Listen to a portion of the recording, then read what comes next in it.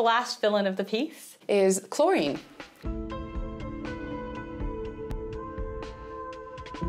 The chlorine villain is not what you probably think of as chlorine in a normal basis. It's not just bleach. Bleach is chlorine atoms that are bound to other atoms. What we're talking about is that chlorine atom, the element chlorine, attached to nothing else. And that means that it can go crazy. There is nothing tempering its reactivity. It can go and react with all sorts of different molecules that it wouldn't otherwise be able to react with.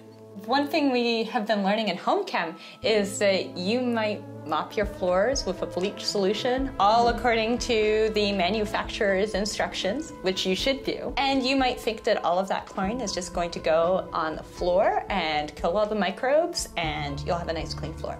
But it turns out that all of those molecules can then re-emit into the air and you could be breathing them. And then, not only that, they do chemistry. What we're breathing is not just the bleach. We're breathing all of the reaction products of the bleach and the food, and the bleach and the microbes, and the bleach and the mud.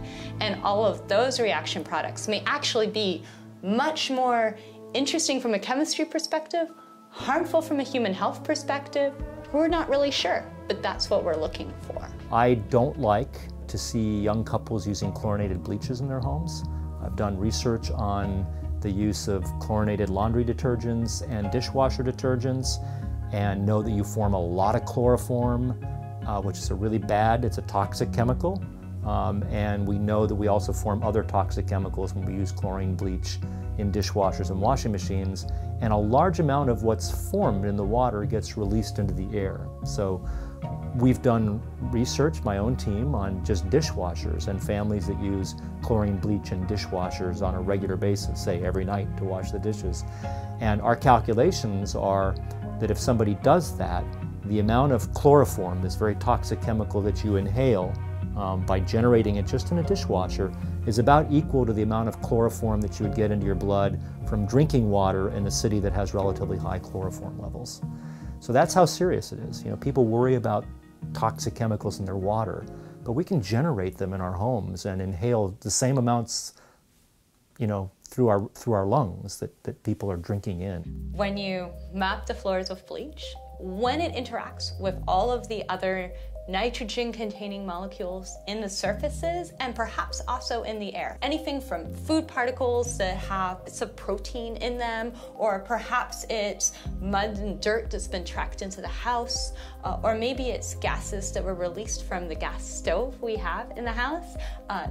That chemistry is producing a molecule, nitrile chloride, ClNO2, and that molecule is really interesting to me because we've really only studied it out in the ocean in marine environments. It comes out of sea spray and the ocean reactions. You have sea salt and you have lots of nitrogen in the ocean and in the atmosphere, and those reactions are releasing this gas phase molecule, and we're seeing it here in the home.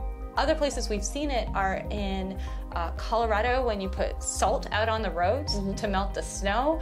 And then again, there's some chemical reactions that occur in the atmosphere. So what we're seeing inside the home, it's a little bit like what we see on an ocean coast or maybe over a road that's been salted. But that was really surprising to me, and it's really interesting. We're really looking forward to figuring out the chemistry and seeing why a house looks a little bit like an ocean. And then what happens to it afterwards, right? Absolutely. Because this molecule participates in chemistry after it's emitted and it's in the air. Right. And so we're seeing that the nitrile chloride is actually then producing or is then correlated to the production later on of some other nitrogen chlorine species. So it's just the first step in a series of chemical reactions. Exactly. There were so many organic molecules in the indoor environment that chlorine can go, and it has so many victims that it can go and We're trying to figure out which one it prefers, what's coming out at any given time when somebody starts mopping their floors with a chlorine-based cleaner. Exactly.